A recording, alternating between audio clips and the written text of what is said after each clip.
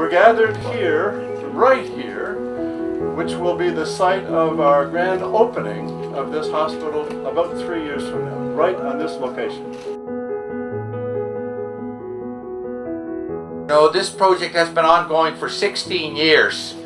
I can well remember when a former Minister of Health was here in Kingston and made an announcement that the Sisters of Providence Care would be taking over the running of the psychiatric hospital, that the promise was made that one day a new hospital would be built that would take both in the mental health patients here at the Kingston Psychiatric Hospital. And the dream is finally coming to reality, some 16 years later right here. And this truly is an exciting day as we make this ceremonial first dig to kick off the construction and make the project a reality. My father truly believed in this project for a long time. I've heard him talk about it at events like this with many of you.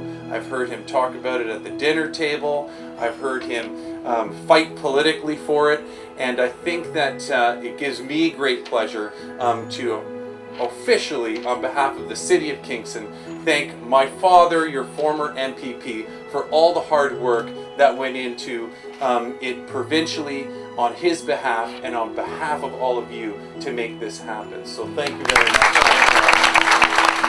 much.